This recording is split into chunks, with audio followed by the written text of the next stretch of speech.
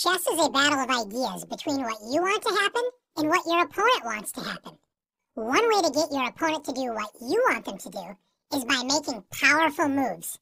Powerful moves are forcing moves that create threats that your opponent either must respond to, such as a check or a threat of checkmate, or risk ending up in a bad position, such as capturing a more valuable piece or threatening an unprotected piece. Let's look at some examples of using powerful moves to gain the upper hand against your opponent. In this position, white moves the rook to h5, checking black's king. Notice that the black king cannot move away from the check because of white's light square bishop. Black is forced to play queen h7, blocking the check, but allowing white to win the queen for a rook after rook takes h7. Let's take a look at this position. White pushes the pawn to d4, threatening the bishop on c5. If black doesn't want to lose the bishop, its only safe retreat square is d6.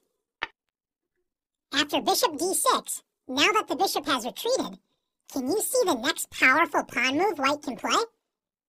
That's right, e5, forking the bishop on d6 and the knight on f6.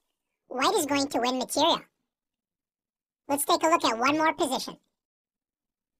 Sometimes a powerful move doesn't win a piece or even threaten checkmate.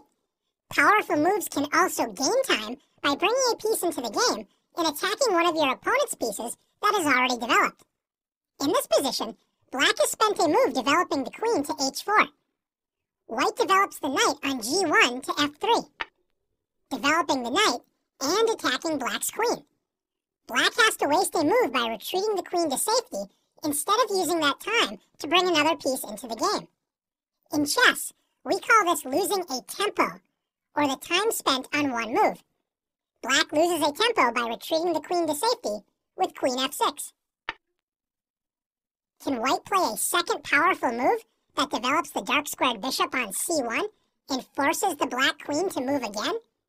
Yes, white can play bishop to g5, gaining a second tempo against the queen as black falls further behind in development.